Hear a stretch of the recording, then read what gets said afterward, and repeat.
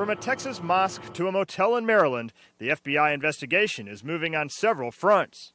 This surveillance photo shows two of the suspected hijackers.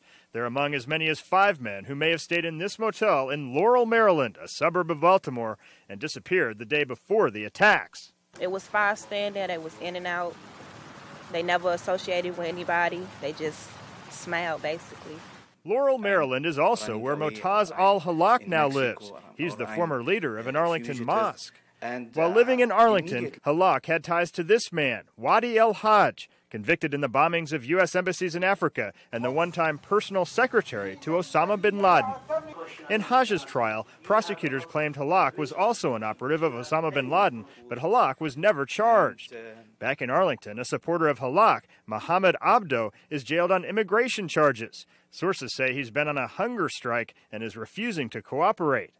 But perhaps the biggest break of all were the arrests of these 2 men on a train in Fort Worth the day after the attacks. Police say they were carrying thousands of dollars in cash and box cutters.